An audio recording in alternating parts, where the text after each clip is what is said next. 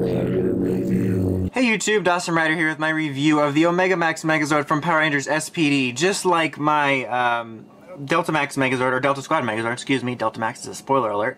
I am doing a re-review for these. I'm doing re-reviews for some things in the retro reviews because, just in case anyone wants to comment, hey, you already did this, but I've also gotten some requests to redo things, so anyway, I don't know, I always ramble. Like the first minute of my videos, I just talk about nonsense.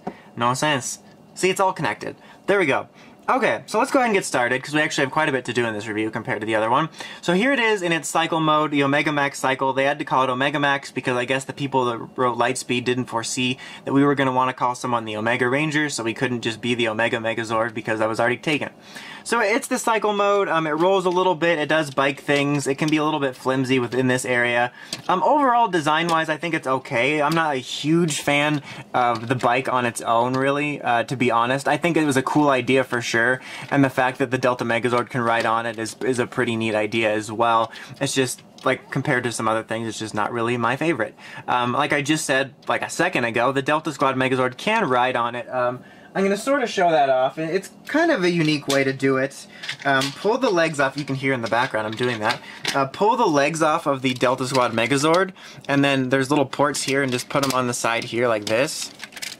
So you got blues there, and greens here. And then you're going to be taking the rest of the Delta Squad. Damn it, that's going to be happening all review. It's kind of like when I call things in Dino Thunder reviews Dino Charge, except much less. Then you're just going to take this, and you can fold these forward, and there's two little holes in here which are going to be for leg transformations later as well, so it makes sense that they exist, but you can put them in there. And let me turn the electronics on. And so, because then we can do siren noises. That'll be like minutes of fun. Damn it, spoiler alert. There you go. So then he's sort of riding on the bike, which is neat. Press the button. It doesn't translate any of the lights, which could have been cool. It would have been, I don't know how they would have done it, but it would have been neat to do that. But yeah, that's just kind of, it looks kind of awkward. You can kind of position it a little bit better. And stuff like that, but it's still a neat idea for sure, and in the show obviously it looks a lot better, but a neat idea nonetheless. I'm turning that off, you're just being obnoxious now, sir.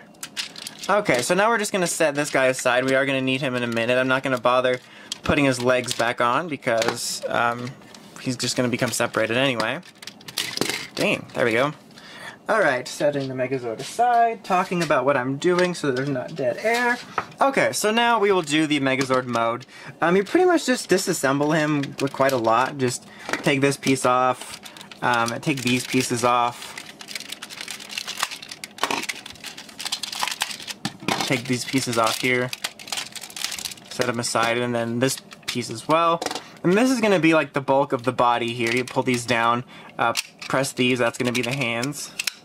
And then take the front of the bike, separate them, pull these forward, and they're going to become the legs. Just snap in right there. Same deal here, press forward, snap in right there. Let's get them standing up. Take this piece before I forget it, and then you're just going to, actually I could have kept it on the back, and then you can just swing that around so it's not in your way. Take these pieces off. And then this piece can kind of just rest on the back, just to get it out of the way. You can, if you want to, also, you can probably just, you know, completely take it away and set it somewhere if you want to. And then these little fist pieces, make sure you get it right, go here on the front. Very easy. And then these pieces here, I always get them on the wrong side, so let's make sure I get this right. Go on the sides here. I believe I have it the right side. There. Alright, so there you have that. Sometimes I think it might be the other mode where I get the shoulder pads wrong. But yeah, that's pretty much it for this. The only other thing that's of note is under here, you can pull out little blades like he has in the show, which is pretty neat. And yeah, that's the Megazord. He's just kind of sticking blades out at you. Kind of like with the cycle, this isn't one of my personal favorite designs. I actually like it quite a bit more in the show than the toy. I think, see, I'm just going to leave that off because we're going to need that in a minute anyway. I think the toy's kind of weaker. Like, I think that the Delta Squad Megazord represents itself really well and holds up. And this certainly isn't a terrible Megazord, but it definitely looks bulkier and just kind of awkward compared to the other one. You can lift his visor up so he can be like, "Howdy, ma'am." I don't know why he would say that, but yeah, it's just overall kind of a more of an awkward looking dude going on here. Alright, so now let's go ahead and do the combined mode. We're going to pretty much disassemble everything again. Just take everything off. Just going to completely dismantle them. If there's anything I didn't need to dismantle, oh well.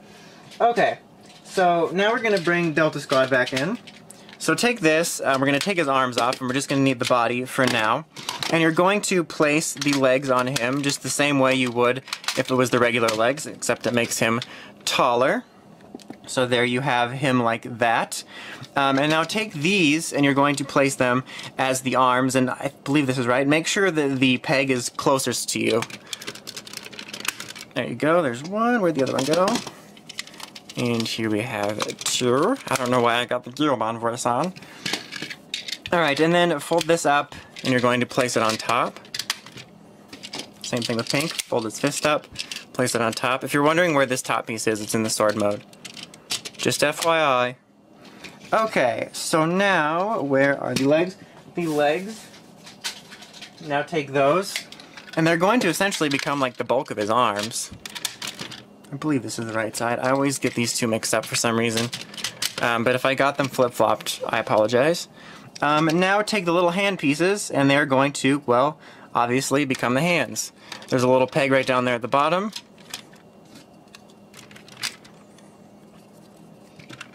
Place it on there. And now take this sort of just back piece. I'm going to fold these up and just kind of get things generally out of the way. And then take it back here, obviously. Now that's going to become undone and be kind of a pain in the you know what. Okay, so if you can see here, there's like these little inserts on the inside, and you just kind of rest these in there. It's a pretty common little toy holder thing, and I find if I push them out a little bit, it balances it. Sometimes he has issues with balance, which I will explain in a moment. See, like that. Look at that. If I put his arms forward, maybe it'll help. That's good enough. He can survive the review.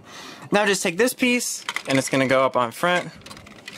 Gotta hold it securely. There we go. Alright, so we got it on there pretty much. It was a little bit finagly and annoying. Alright, now take this, flip it around, and it's going to become the new helmet. And there you have the Delta Max Megazord, which I mentioned the name at the beginning. Which, honestly, is pretty cool looking. I've always dug this formation. I thought it was just, I don't know, pretty cool looking, and I think it's a very impressive looking toy. It looks really nice. I think that out of the 3 modes that you can get with this guy, I think it's definitely the best looking. Sorry about that, hiccup. But yeah, I just overall dig it. I don't want to mess around with it too much. My only real complaint, I don't know where that accent came from, my only real complaint about it is that the way that Delta Runner 1 snaps together can't quite hold it well enough sometimes if you're messing around with it, and he'll, you know, like I showed you when you're just trying to get the faceplate on and stuff, or the front plate, it will, you know, very easily come undone, and you kind of have to do some finagling and some security stuff, and I don't know, that's just kind of obnoxious. I mean, if it's on display and you can sort of secure it so he's resting on something, that totally works fine, but it's just kind of an obnoxious thing to deal with. But otherwise, I think it looks pretty solid as a combined mode. It's probably one of my more favorite ones, and I think it looks impressive, and it really holds up well look-wise. But overall, for the Omegamax Megazord, on his own, I don't think he's quite as fun. So if you're just picking up one, I would probably pick up one of the other ones like Delta Command or SWAT. But if you're looking for the combined formation, I can recommend it. Just be wary, depending how old it is, you may have some of those loose problems in the middle. But for the combined mode, I can recommend it, but on its own, it's kind of more of an oddball Megazord. But anyway, until next time, make sure you check out the Crazy Podcast at writersrangersrambles.com. And of course, don't forget to like, comment, subscribe. Until next time, Dawson Rider, signing out.